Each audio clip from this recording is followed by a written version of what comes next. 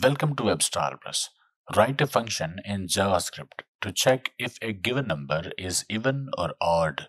In this video, we will look into that. But before that, give this video a like, subscribe to the channel if you haven't already, because I am bringing similar content on this topic. Okay, odd numbers are those numbers that cannot be divided into two equal parts. Whereas even numbers are those numbers that can be divided into two equal parts.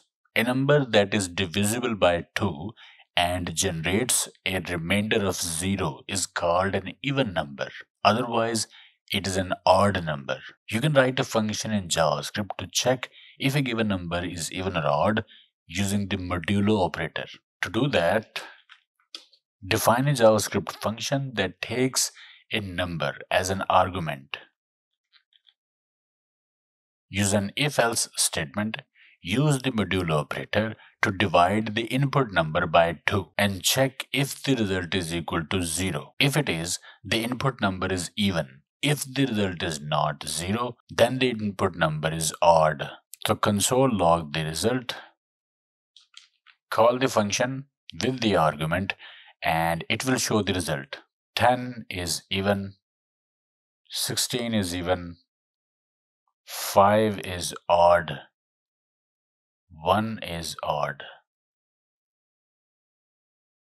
The modulo operator returns the remainder of a division operation. If a number is evenly divisible by 2, the remainder will be 0. This is what we have done here. You can also use the bitwise operator to check if the last bit of number is 1 or 0 to find if a number is even or odd. To do that, define a JavaScript function that takes a number as an argument.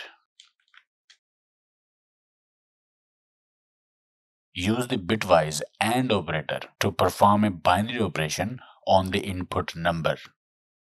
The binary operation checks if the rightmost bit of the binary representation of the input number is set or is equal to 1, which indicates oddness. If the rightmost bit is set, the result of the operation will be 1 and the input number is odd.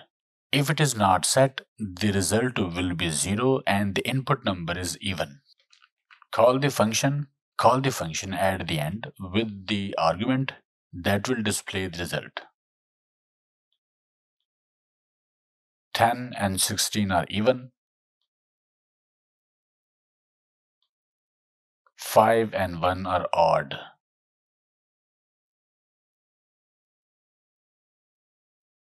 So this is how we can check if a given number is even or odd in JavaScript. Okay, I hope it helped. Like, share, subscribe, and I will see you in the next video.